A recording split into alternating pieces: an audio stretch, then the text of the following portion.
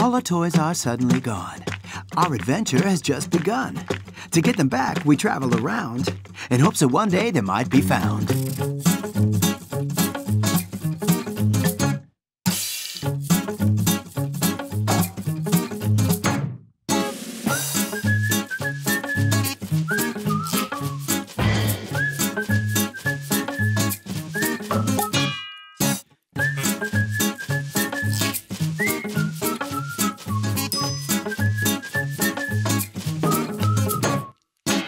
ToySeekers. Episode 1. The Toys Are Gone. The sun was shining brightly on the garden of the Roundy family. The 3 children, Emma, the oldest one, Otto, the middle one, and Snoozy, the youngest one, were playing with their favorite toys, just like they usually did on nice, sunny Sunday afternoons. "Look at me, I'm an astronaut," Emma said. "And I'm a rock star," Otto added, spinning his beloved drumstick. "And I'm a..." Snoozy wanted to say something, but by that time, he had already fallen asleep. The sun was going down when... "Kids, it's dinner time! Daddy and I have cooked something nice for you," Mom shouted. "We're coming, Mom. Just let me finish this kangaroo jump first," Otto replied instantly. "And I'm scoring this goal," Emma added. "And I'm..." But Snoozy couldn't say anything, as he was still sleeping. "Where are you, kids?" Mr. Roundy, or as everybody called him, Dad, lurched into the garden clumsily.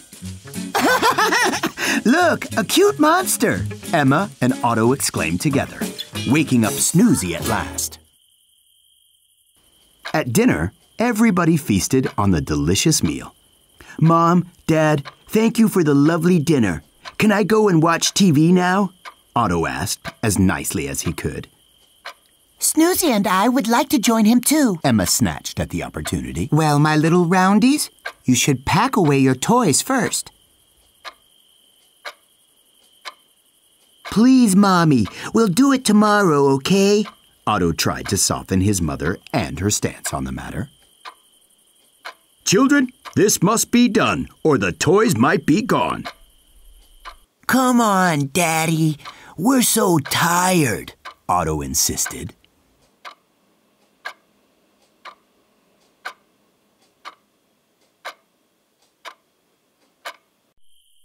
"Okay, fine. Let's get it over with." Emma finally surrendered. So the kids went back to the garden reluctantly, with lids as heavy as lead.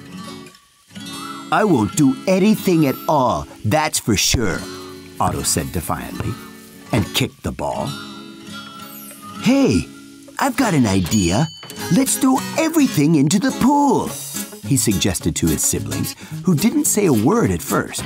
But a moment later, they were happily throwing the toys into the pool indeed.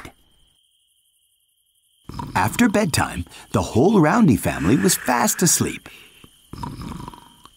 But the next day...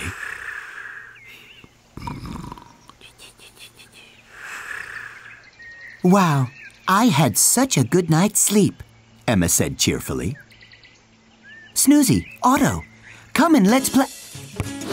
But as she looked out of the window, she saw a huge bubble swallowing up all the toys.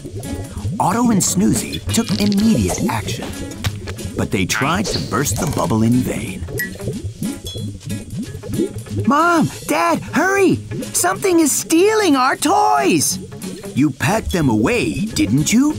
Dad asked in surprise, while Otto was losing his desperate fight against the bubble.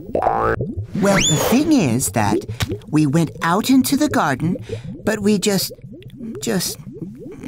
threw them into the pool," Emma admitted the prank. "Well, all the toys are gone," Mom stated the sad truth.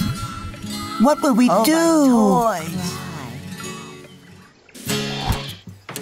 "I think I have a solution.